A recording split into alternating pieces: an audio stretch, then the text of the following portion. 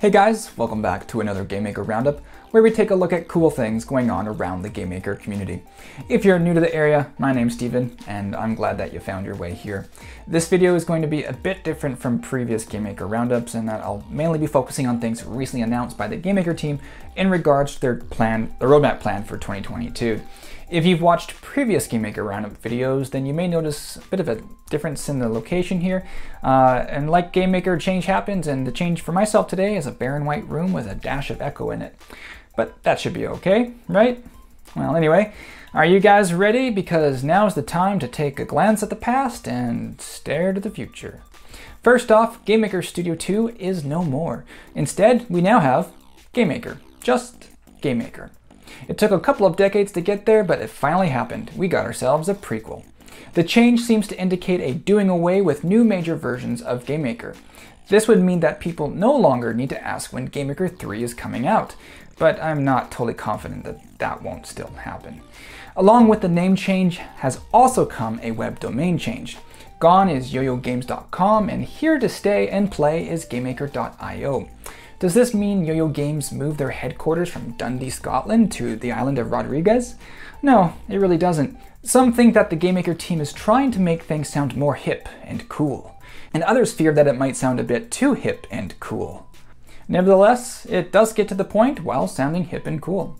The main landing page and marketplace have already been moved over, while the GameMaker community forum has yet to be transferred. Also worth noting is that yoyogames.com will continue to redirect to the new domain, so if habit leads you there, you don't need to worry about being offered cookies from a rich Nigerian prince. Now, if you already feel swamped by change, well, brace yourselves, there's more. Drag and Drop has been rebranded as GML Visual.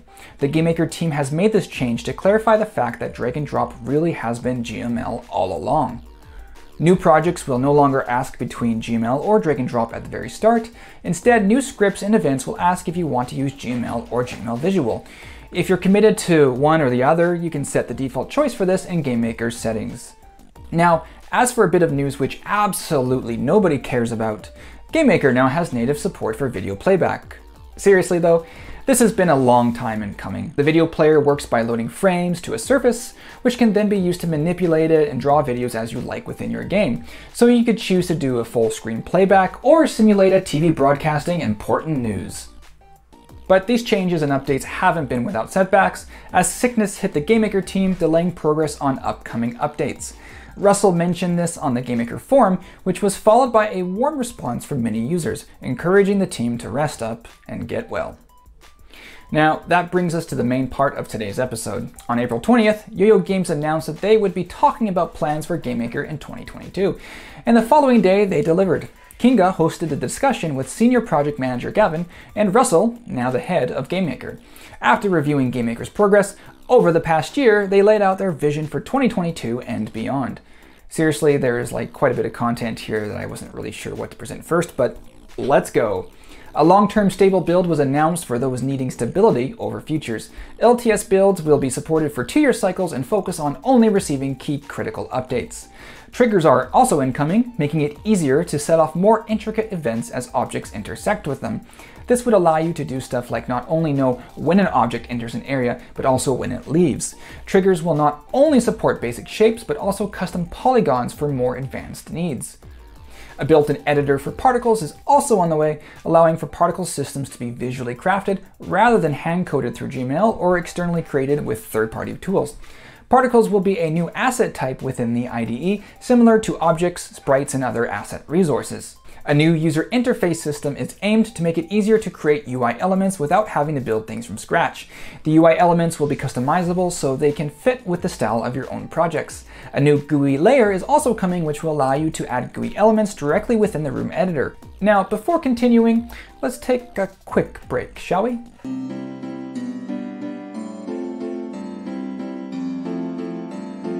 Welcome back. Fmod, an apparent fan favorite of at least a few people, is making its way to be officially supported as GameMaker looks to enhance its audio capabilities.